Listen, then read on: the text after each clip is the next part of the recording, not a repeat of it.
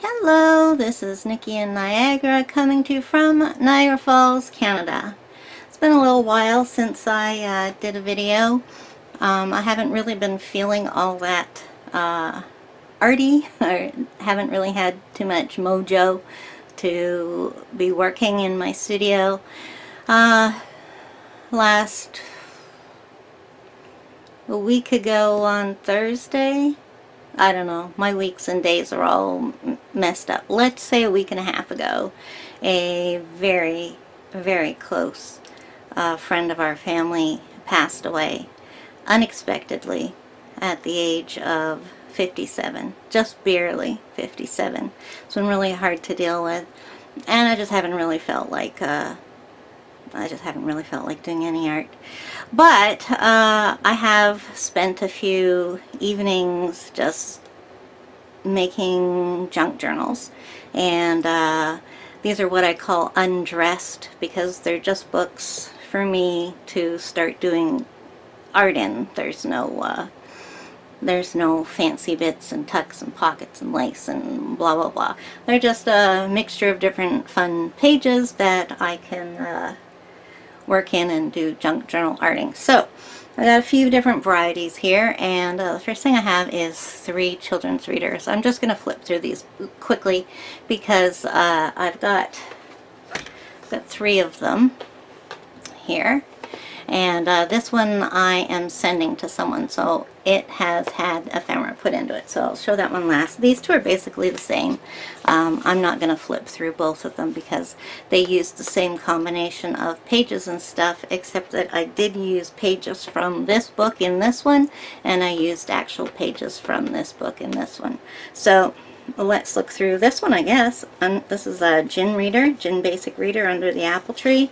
The first page is a pocket with a, I got that glued in there, a journaling card. And then throughout the 3 books, all the same sorts of papers are in it. This is a piece of correspondence course paper from the 70s or 80s. This is from a Braille book from the Reader. Some children's exercise paper, scrapbook from the Reader, piece of a marker paper from a small journal from the book, scrapbook from the book. This one's got a tab on it, scrapbook, and we're at the center of that signature, and it ends with a pocket with a card in it. And the second signature, I believe they just have 2 signatures, yeah. So that gives me lots of room to make it nice and chunky and puffy and stuff. So the second signature has scrapbook paper. See, I've used bright, fun colors. Scrapbook paper, page from the book, scrapbook. This is children's elementary notebook from the book. This is marker paper. This is, I guess it's rice paper. It's from Stationery Selection. They don't use this paper for their thank you notes anymore. From the book, the correspondence paper from the book. This is a paper bag, which I glued a little bit so it was a tuck. So yeah, there is a tuck in this one. Scrapbook paper, and here's the rest of the bag. So it's got a insert there. Put a couple of bread things on there as a tag, and it basically just finishes up with the other sides of the paper. This is some cotton fabric that I used. I usually don't cover the insides because I like what's there, like somebody wrote their phone number on there. And so there's that one. This one is exactly the same. I'm not going to flip through the whole thing, but it's got marker paper, pages from this particular book, scrapbook paper, the Braille. Well, I guess I put a few little doodads in the corners of this, but not very much. A paper bag, marker paper. Yeah, basically the same thing. And this one again, I used the cotton fabric in there, and I kept the end pages, which are very nice and still in good condition. Okay, now I've got this one, which I'm sending away to someone. This is, I think this is a gin reader too, yeah. It's from a different series though than the basic readers. This is an integrated language program. And this is a reader that has Mr. Muggs, the dog. So what I do with an undressed book is that I take one of these books that just simply has pages, then on every other page I paperclip a piece of ephemera to the page so that the person who receives the book can decorate it and design it and whatever their own way, their own style to their heart's content, and they have a bunch of ephemera to choose from which they can or cannot put in the book depending on how they feel. So this book is made up the same way, scrapbook paper, but I've attached a piece of tissue paper there. Put a bingo card in the pocket. This marker paper again. This is a roll of sticky tape that's a grid pattern. It's kind of like washi, but it's a sticker backing. Then I have a piece of cardstock map, which was made into a box, which I deconstructed. We've got some die cuts here, AliExpress. I used wax linen to sew these together. Got some little flags. Got some fancy paper from a box. Got a little Heidi Swap folder thingy in here. Then we got a journaling card in a pocket. These are some handmade stickers that I made. I took existing stickers which I didn't like and I plopped paint all over them and stamps, and there you go. Some little pocket cards, pocket life cards, journaling cards. This is a piece of textured vellum, braille, a page out of Beatrice Potter book, The Tale of Gloucester? The Tailor of Gloucester. Here we've got a very glittery tag frame, I don't know what it's called. We got some die cuts here, a unicorn and a moped. Here's some pages out of a children's science book of butterflies. I've got some word definition cards. Got a tag that I made out of some Tim Holtz backing material. Got a Coca-Cola recipe card for making Coca-Cola chili. And finally, another handmade tag that I made. And this has got the cotton fabric in here, and it's got the school stamps on this one, so I like that. The next thing I did was I put together a junk journal using the box lid from a Clue game. I put duct tape over the spine, and I did a very wonky beaded stitching. I made a mistake. I mean, I always eyeball, so they're always a little wonky, but I made a mistake and didn't go through my holes. I went over here by mistake there and there and there, so this would have been straight if I'd followed my holes. So again, this is some packaging from a foiling kit, which I actually did do. Is it here on my table? Let me check. Oh yeah, here we go. My sister sent me these little foiling things, and it's just like coloring, except you use a little knife thing to scratch off, and it turns out however you use the tool.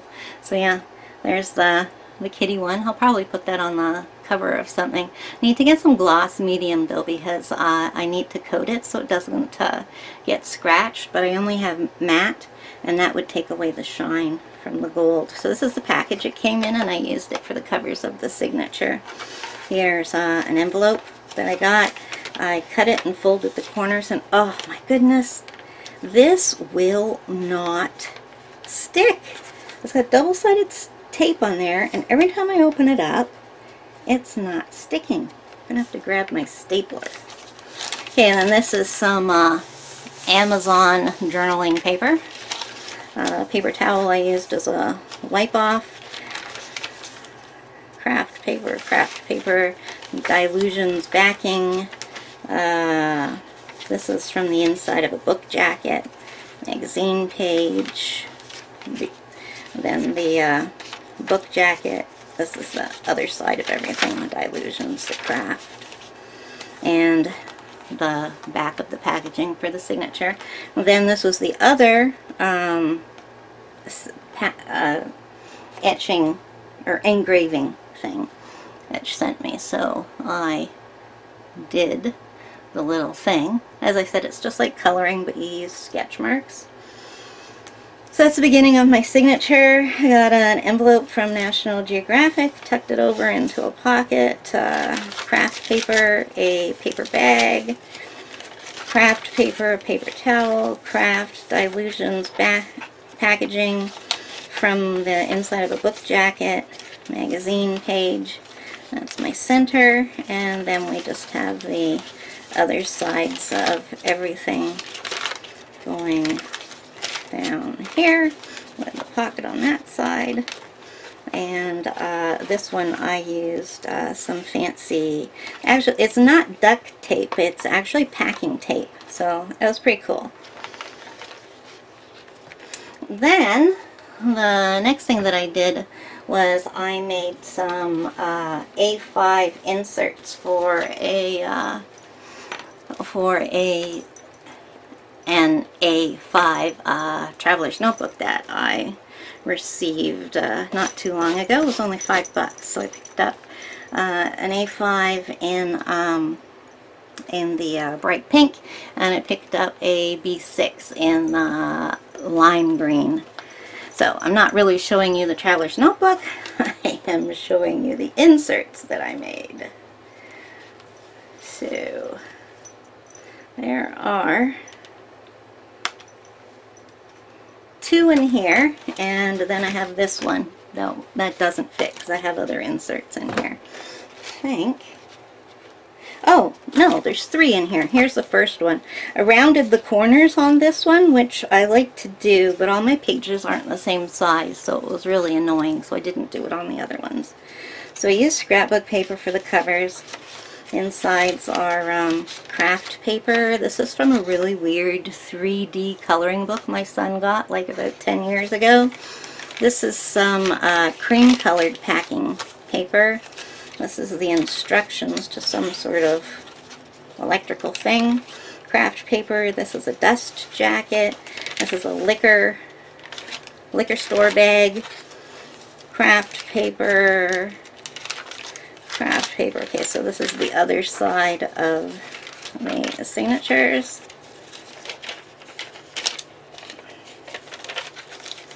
That's a really weird 3D coloring book.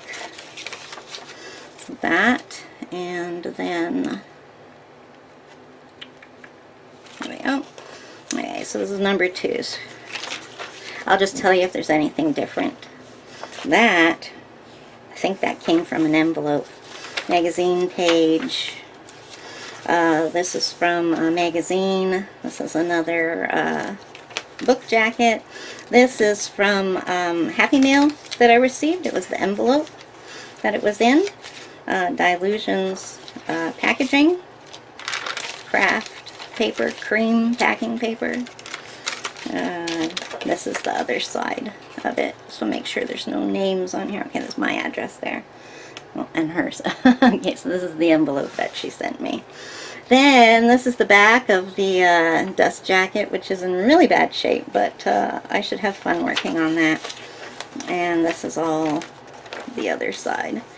And one, where did I put it, that didn't make it into the book?